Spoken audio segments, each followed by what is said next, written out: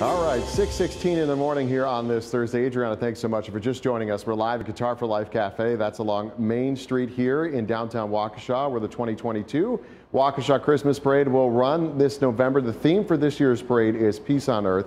And to keep that theme, TMJ4 is honored to announce that we will be broadcasting the parade live this year on air so that the community can watch in the comfort of their own home, following what happened, of course, during last year's parade. This morning, we're joined live by Anna Spears and members of the Revolution's Twirling Club who've been behind us throughout the morning.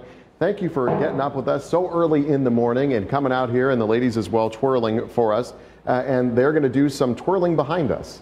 Yes, thank you for having us. We're excited to be here. All right, well, we'll move out of the way while we let them do their thing here and talk about, you guys have been in the parade for years, and obviously with what happened last year, you were fortunate enough not to have any physical injuries, but it's going to be hard to come back to this parade.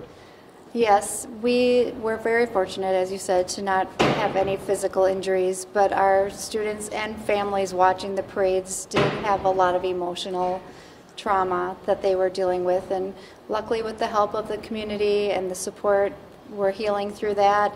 And one big step in that healing process is to come back and participate in the Waukesha Holiday Parade again this fall. Yeah, so you're ready to do that. And we should mention, we put the ladies in a very small space, so they don't exactly have the room to do what they would normally do. But how many people actually are in the parade? And they obviously will be going across the entire street. Yes, correct. Usually we have about 25 to 35 students marching in the parade.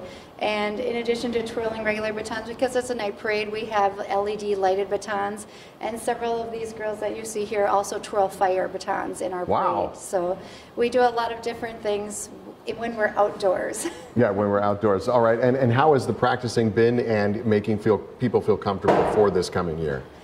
They've been working really hard. We did participate in the 4th of July parade, so that was a big step, and the girls did a great job. The community's been very supportive, and showing their appreciation for their performances, I think, really helps them get that enthusiasm back for being in the parades and performing again. All right, Anna, ladies, thanks for being with us this morning. Coming up here in less than 15 minutes, we'll talk with the Waukesha mayor about this year's upcoming Christmas parade. We'll send it back inside to you, Susan.